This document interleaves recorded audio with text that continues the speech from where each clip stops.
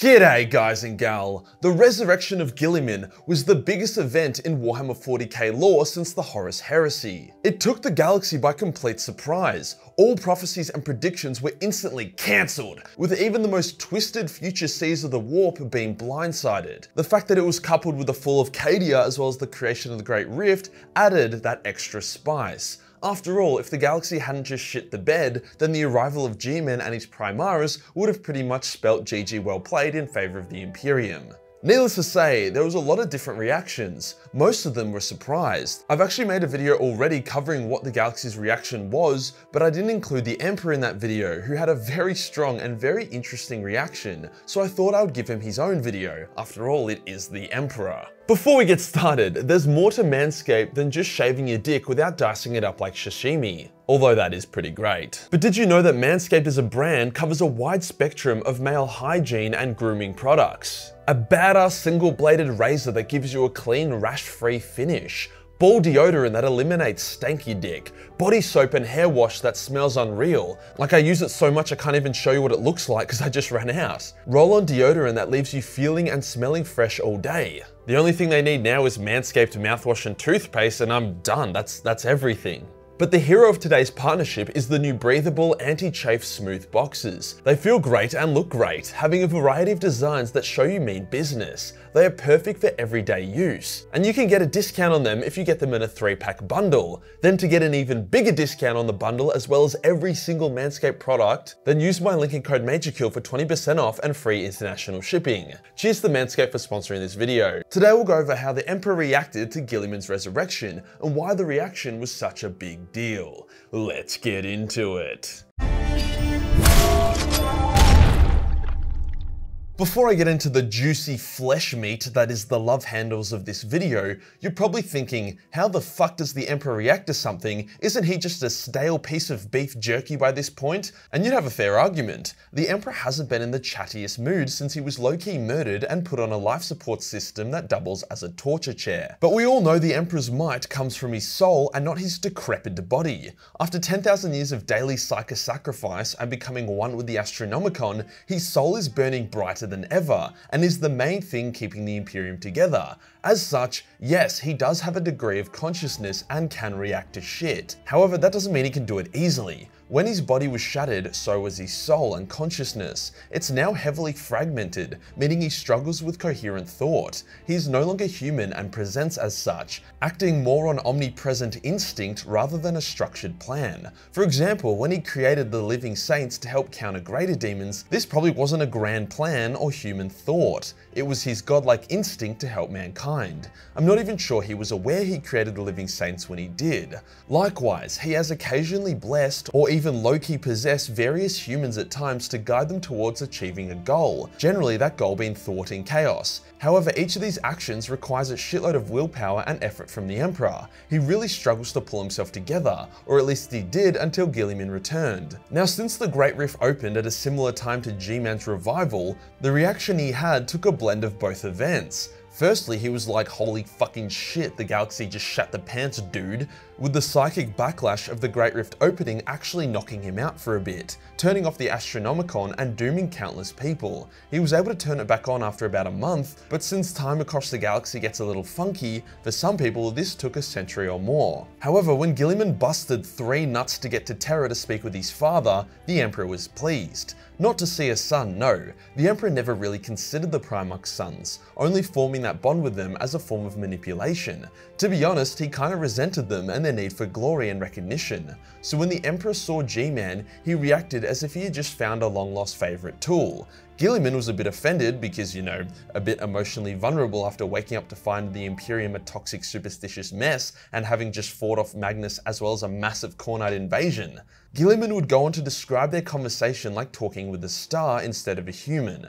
The gist of it was that the Emperor was shitty and dying, but hadn't yet truly given up, instructing Guilliman to take command and do his best to save mankind. We don't get to see the full conversation in the lore. However, an absolute fucking legend by the name of Balam95, I mean, yeah, probably not his real name, made a fan fiction of the conversation, which fits in extremely well without sucking off his own dick like so many fanfiction writers end up doing. Most people that have read it are actually surprised to learn that it's a fanfiction if they didn't read the small print. In saying that, the fanfiction has kind of become no longer relevant, as recent lore in the form of Godblight shows us some of the convo. In that, it has Guilliman asking for guidance, while the Emperor has a fucking aneurysm and just keeps saying contradictory things. He eventually is able to pull himself together to tell Guilliman that he is mankind's last hope in his own weird way, which is, you know, no pressure G-Man. Funnily enough, the fanfiction and canon convo are very similar. The only big difference is that in canon, the Emperor is an absolute mess and struggles to articulate his message, whereas the fanfiction has the Emperor as fully coherent but cynical. Both are good, and I'm recommending checking them both out. So that was the Emperor's initial reaction to Guilliman's resurrection. He was pleased but cynical and fragmented. Guilliman was disappointed by the encounter and shocked by how cold and damaged the creature he called father actually was. The Emperor did give Guilliman his flaming sword as a badge of office, and also because it's fucking awesome, so there's that at least. But wait, there's more. G-Man then goes off on his Indomitus crusade, saves the galaxy, claps some cheeks, then goes to Ultramar to fight Mortarion. Now G-Man should have learnt from the last time he fought a demon Primarch that he isn't the greatest duelist on the best of days, hence Morty gains the upper hand and injects Guilliman with the Godblight, a virus that can kill even a Primarch. And it works! Guilliman rapidly deteriorates, shits himself, and dies. But he survives! Unlike the last time Guilliman died, the Emperor directly intervenes and saves Guilliman, instantly curing him of the Godblight, possessing his body, smacking Morty for being a naughty boy, before then setting Nurgle on fire for a laugh. Why the fuck didn't he pull this shit before, I hear you ask? Well, here's the ironic thing about the opening of the Great Rift. Sure, it flooded the galaxy with warp energy, meaning demons were stronger and more present, and psychers increased in power and instability. But guess who's the strongest psyker of them all? That's right, the God Emperor of man-fucking-kind. The warp energy that flooded into his cosmic bones has allowed him to reunite his consciousness with significantly more ease. It's still difficult for him, but the fact that he can instantly cure the most horrific disease in the galaxy and then bench Nurgle is quite the step up from just sitting there and silently screaming all the time. The Emperor intervening like this, even to go as far as to call Guilliman his son again during the intervention, represents a dramatic shift in his attitude from when he first saw the Lord of Ultramar. When they first met, the Emperor was like, yeah sure, do whatever you want, who the fuck cares, we're screwed anyways. But now it's like, holy shit, this blonde boy is actually doing it. The motivation of seeing Guilliman work so hard to save the Imperium, combined with the extra warp juice he now has, gave him the will to fight. Like, as he is possessing Guilliman, he speaks of things that were previously seemed totally impossible. Stuff like curing demon Primarchs of their corruption and restoring them to their former selves. He even tells Nurgle that he's gonna straight up murder his ass, so yeah, the Emperor isn't fucking around this time. A few people aren't super keen on the fact that the Emperor can now just seemingly save the day at the last minute, giving Guilliman a ton of plot armor. But here's why what happened is actually fine. Firstly, Chaos pulls shit like this all the time, reviving dead champions, teleporting champions to safety at the last second. Fuck, I mean even the demons will always regenerate when the plot demands it. Secondly, I don't think this will be a regular thing. The Emperor likely had to clench real hard to pull this off, and the duel happened during a moment in intense warp spaghetti. For example, Nurgle literally manifested to watch the Emperor talk shit, so if there was ever a time when the situation was suitable for the Big E to make a clutch save, then it was now. If it does become a plot device where G-Men can now just Leroy Jenkins at Demon Primarchs no worries, then yeah, that would be retarded. But Warhammer writing has been pretty solid lately, so I doubt that will be the case. Guilliman isn't the only one who the Emperor has been helping.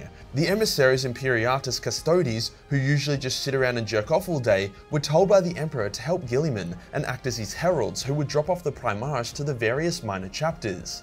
Previously, it would take them years of meditation and discussion to determine if the Emperor just did a fart or a burp, but since the Great Rift opened, he was able to communicate with them much more clearly and concisely. Knowing all this, it can genuinely be argued that the Emperor is back. I do like how the writers have changed the setting from the inevitable defeat of the Imperium to the Wild Wild West, where either mankind could now achieve a total victory or the Imperium could fall tomorrow. It makes it a lot more spicy.